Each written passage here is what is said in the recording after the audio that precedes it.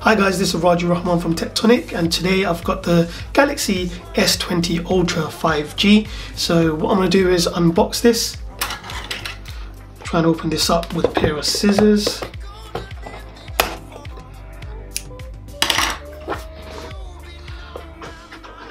So sliding off the top, you can see I've got the phone here.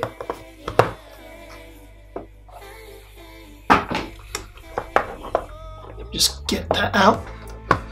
So you can see this is the cosmic black version, but there's also a cosmic grey.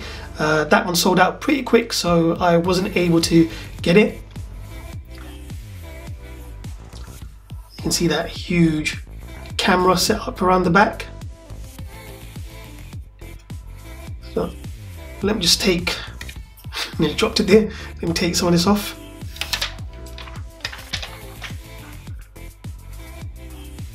And I'll power that on while we go through the rest of the box.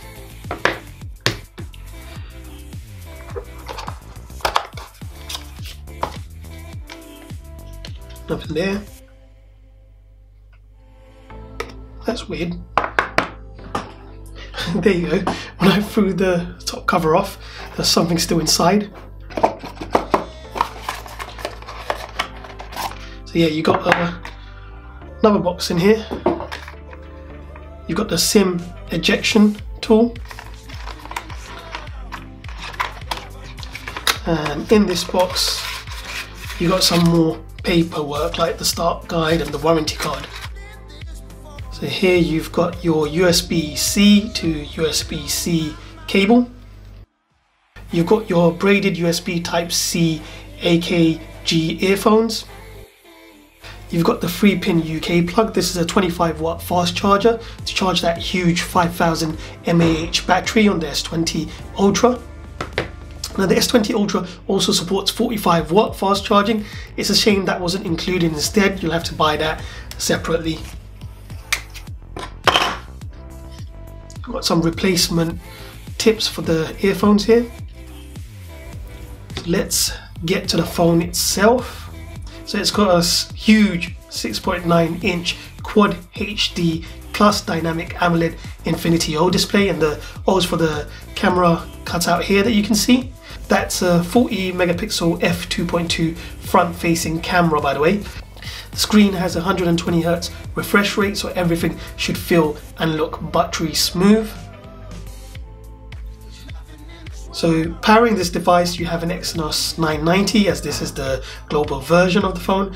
I've got the one with 12 gigabytes of RAM and 128 gigabytes of storage, but you can also get the one with 16 gigabytes of RAM and 512 gigabytes of storage. Both variants support micro SD card up to 1 terabyte. So around the back, you have the huge camera setup. Don't know if you can see that. Yep, there you go. So there's a 12 megapixel f2.2 ultra wide camera, 108 megapixel f1.8 wide camera, a 48 megapixel telephoto camera which can zoom up to 100 times, a 0.3 megapixel time of flight camera to capture depth information. So a whole variety of different cameras around there, and that sort of makes sense why this particular area is so huge. So let me just quickly get into the phone.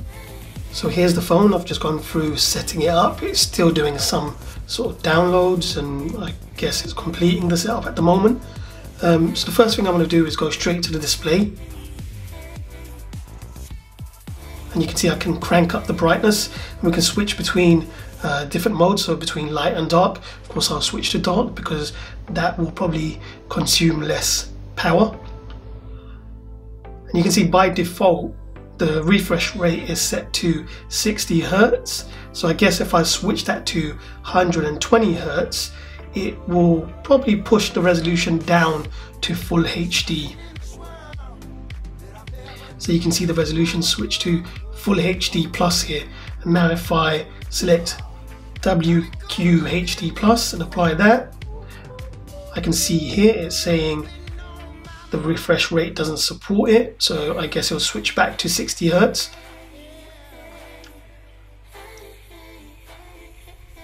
Which it has, but it's not.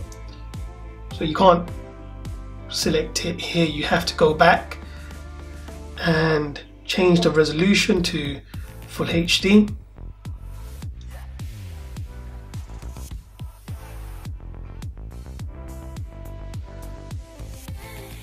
And now I can change it back to 120 Hertz.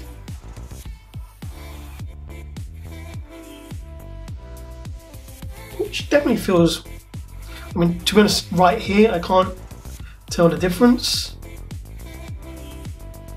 If we go into settings, I mean, there, I can definitely tell just by looking at it. I don't know if the camera is going to do it justice, but yeah, as I sort of scroll through here, the display definitely looks very smooth. Definitely feels buttery and smooth here. Well, I mean, it definitely feels great in the hand.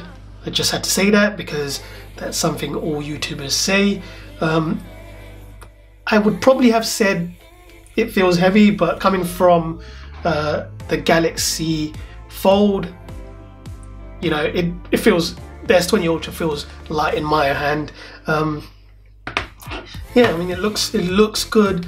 That cutout doesn't look as bad as I thought it would. It certainly looks smaller than what's on the Note 10 Plus.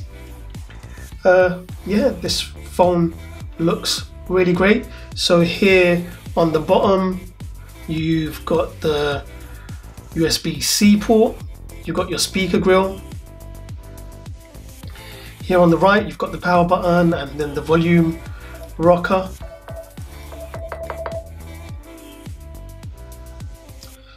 You've got the SIM card here, so the SIM card goes here on the top. Nothing that I can see on the left. That's pretty much it. So this camera is supposed to be really good. So what I'm gonna do is just quickly take a picture of this.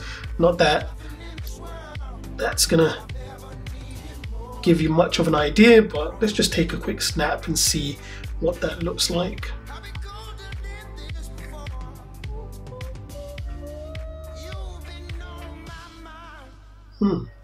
That does look pretty good. But you know what? I'll be doing a camera test another day, so please subscribe if you want to see that. I'll be doing video speed tests between other phones and this phone. So again, if you want to see that, please subscribe. I've also got some cases from Ringkey here. I think that's how you pronounce it. It's possibly Ring.